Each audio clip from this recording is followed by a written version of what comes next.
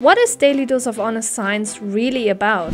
Hi, I'm Dr. Chandni Kumar. I'm a biochemist and molecular biologist, and I'm studying, in very simple terms, how proteins inside your cell are actually changing during disease. I created DDHS because I believe science should be understandable, trustworthy, and inspiring without being oversimplified. Here we talk about biomedical research in a way that is clear and accurate. No shortcuts, no hype, no magic cures. Don't worry, I won't sell you the next big supplement here that cures everything.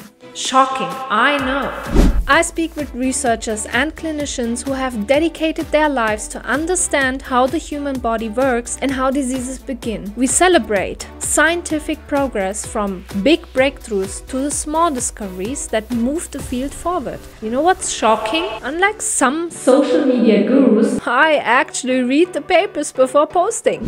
But here is the honest part. I feel we have lost appreciation for science, especially today when evidence is too often overshadowed by personal opinions, anecdotal claims, or misinformation spreading faster than actual facts. Science is slow, it's rigorous, and it relies on the dedication of thousands of researchers and clinicians whose incredible work you will never see on social media.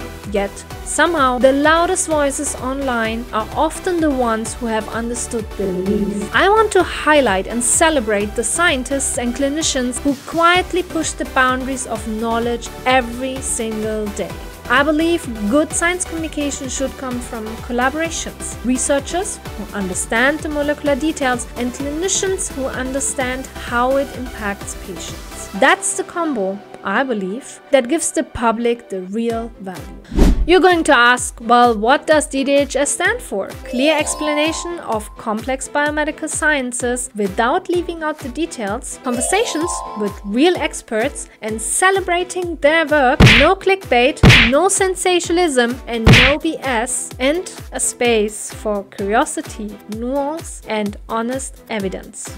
I want everything to be honest, real, and authentically me, because that's kind of the science I trust. So if you really value good science, evidence-based information, and you want to push back against the misinformation, make sure to follow and subscribe for a daily dose of honest science. Science is the only thing that I really obsess over willingly, besides of course my daily coffee, and maybe my motto resonates with you. Let a little dose of honest science in your life and brighten up your day.